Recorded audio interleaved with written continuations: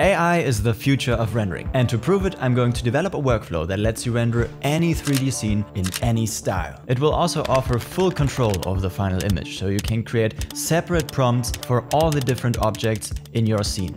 Finally, I want to put this workflow to the test. A few months ago, I created a fully AI-generated 3D short film. Everything from the modeling to the texturing to the animation was done with AI, except for the rendering. So today I want to fix that. Can I take this pretty ugly looking scene and turn it into something that actually looks cool with this AI workflow? Yes, I can. Let me show you how.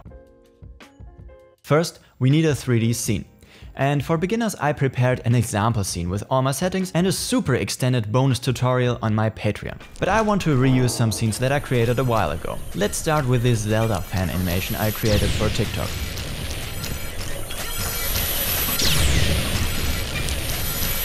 So I delete the image sequence and make the scene 16:9, and I create a super simple 3D environment with just a plane and some cubes. I also delete all the materials and lights from the scene, because all of that will be handled by the AI. And before we render the full sequence, let's do some tests on a single frame to find the right prompt. And this is the frame that I want to work with. Now we need a way to communicate to the AI what to generate. And for that we're going to use render passes. In traditional VFX workflows, we render all the layers that the renderer uses to create the final image separately. And this way we can control every aspect of the image, for example, how reflective it should be, without having to re-render everything when we want to make changes. But we can also use these render passes to control AI image generation with a little thing called ControlNet. Let's say we have an image and we really like the composition. We can use an AI preprocessor to estimate, for example, the depth of this image to generate a new one based on this depth information. And these preprocessors are getting better and better, but especially for image sequences,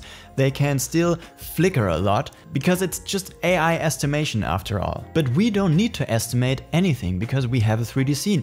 We have all this information. So in my Blender scene, I go to View Layer Properties, activate Z, and render out an image.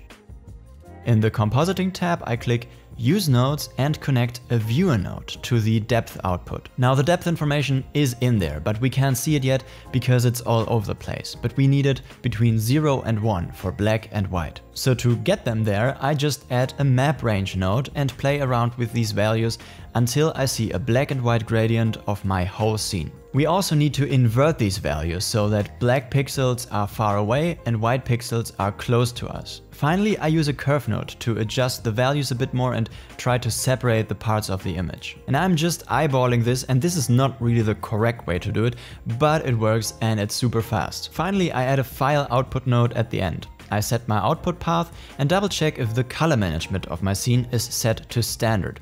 And this is really important. With the depth pass alone, we should be able to generate some really amazing images, but to be safe, I want to generate another pass. One of the most commonly used control nets is the canny one, or any control net that uses lines in the image to guide image generation. And first again, you would use a preprocessor to find the edges in an image or video and then use them to guide your image. And as you can see, they flicker a lot. But again, since we have the 3D geometry, we don't need a preprocessor. Instead, I'll activate the Freestyle tool that will create outlines based on the 3D geometry. To export them, I go to View Layer, Freestyle, check as Render Pass, set the color to white, reduce the thickness just a little bit, render an image, and create this node setup in the Compositing tab. Finally, we need a pass for masking out the individual areas for our prompts. And there is a render pass called Cryptomat that does exactly that, but unfortunately it does not work with the AI tools yet. So we have to create our own simplified version. Let's say I want to create separate prompts for this guardian, the ground, the background, and these cubes. I just assign simple emission shaders to them and choose some random colors. Later we can assign each color an individual prompt. And that's it, we're done. These are all our passes. So now I'll go over to ComfyUI, a node-based interface for stable diffusion. It's super easy to install, and I created a free step-by-step guide for that, including the links to all the models that you'll need and the information on where to put them. And you'll find the link in the video description. So once you have everything set up, you can just download my free SDXL image workflow and just drag and drop that into the ComfyUI interface.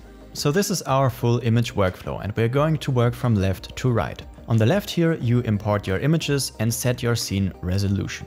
And you can see that the first one, the mask pass here, goes straight into the extract mask setup. And here you don't have to do much, but you have to put in the hex codes for all the different colors here. You do that for all the masks, and to see if it worked, I'm going to deactivate this last part by pressing Ctrl B and click Q prompt.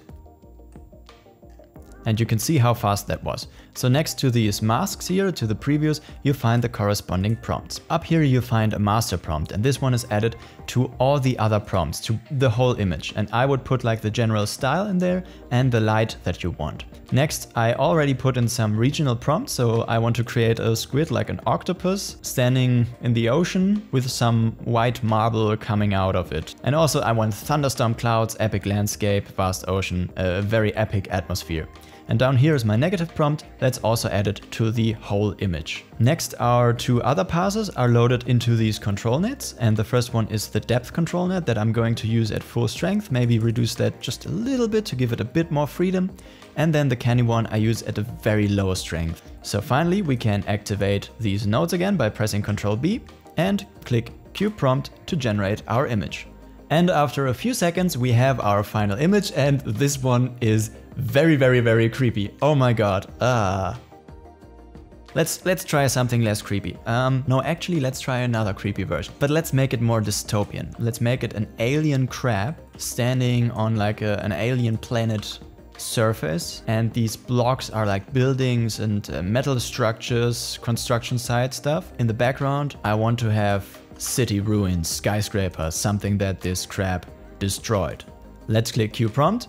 Oh yeah, this looks pretty nice. Maybe we can make it a bit more epic by changing the lighting a little bit. So I'm going to add thunderstorm, rain, wet surfaces. And because we added like rain and wet surfaces here, this will be added to all these other prompts. So we don't have to put that there again, but I'm going to add puddles to the floor, to the ground plane.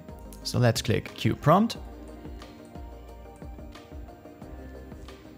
Yeah, that's epic. Look at these surfaces here, but this guy is still very creepy. Let's do one final image. Let's create a foggy mystical atmosphere. The Guardian becomes a futuristic robot. We're trying to make these cubes into trees, or at least wood. Let's see how that goes. And they are in the deep rainforest. And here is our final image. Okay, now it created like these wooden houses, which is okay. But let's actually change them into rock formations.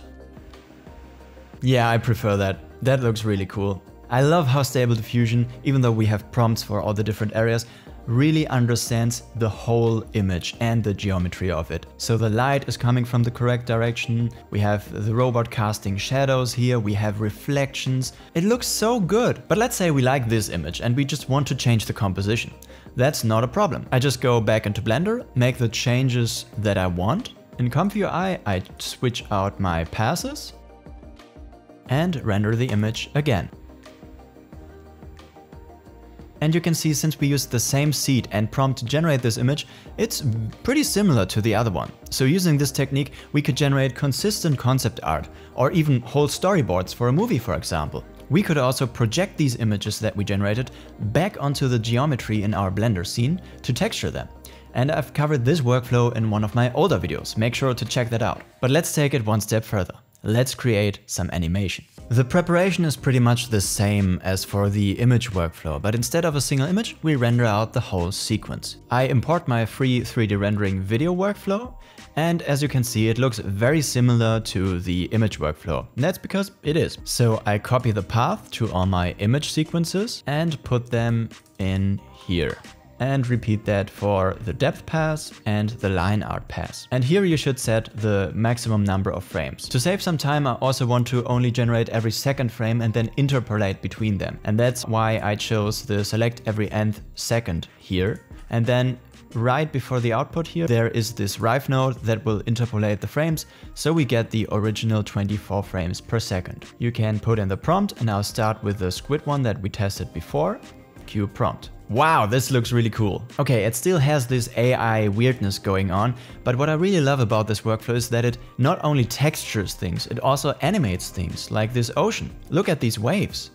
Now let's try a few more prompts.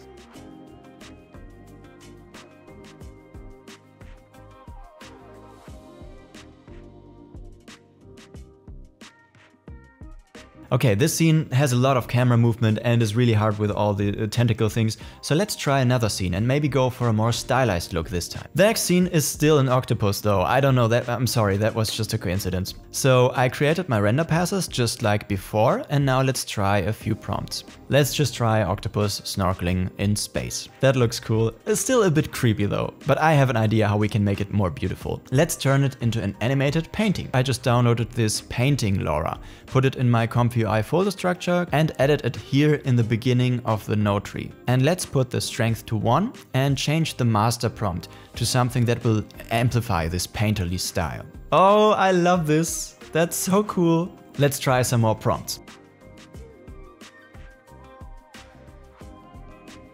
Okay, I think you see how amazingly customizable this workflow is. You can basically turn your renderings into any style you want. But now I really want to put this workflow to the test. A few months ago I generated a whole CG short film with AI. I used ChatGPT to help me with a story, generated the models with Luma Labs Genie, animated them with Motion and generated the facial animation with NVIDIA Audio to Face. So pretty much the whole film was generated with AI. But it was not rendered by AI. So with this new workflow, let's try to fix that. And let's try this shot here. Linguini is running away from the goulash.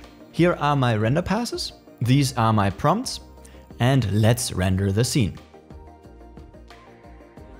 Look how it was able to transform the style into something that looks so much more like a Pixar movie than the original rendering. I mean, sure, we still have some weird AI stuff going on, especially in the background, but that probably won't be an issue in a few weeks anymore because we are using a very early version of the motion model here and it's only trained on 8 frames. But we can already improve this consistency a lot by using an IP adapter. And you can find the setup in my advanced workflow. An IP adapter takes an image or a sequence and turns it into a sort of prompt guiding image generation. And I want to load in this rendering with textures to help guide the new images. And this way this workflow becomes more of a filter for our original rendering. But I honestly prefer the renderings without any visual information in them. And you're always more flexible this way. Let's say you want to change the kitchen from this modern aluminum kitchen into a cottage kitchen with wood and brass.